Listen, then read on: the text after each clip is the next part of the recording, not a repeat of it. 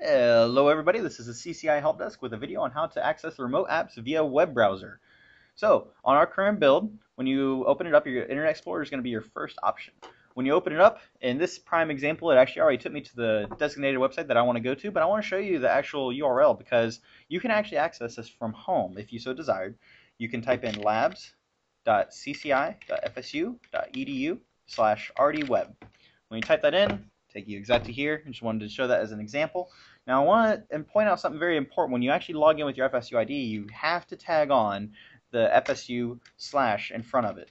It's very important that you do that. When you do that, you're going to type in your normal Blackboard password. You're going to click sign in. And then it's for you, it's actually going to establish an RDP connection to the server. It's going to ask you if you want to connect. You're going to click yes, or you're actually going to click connect, and then you're going to type in your Blackboard password to establish the connection.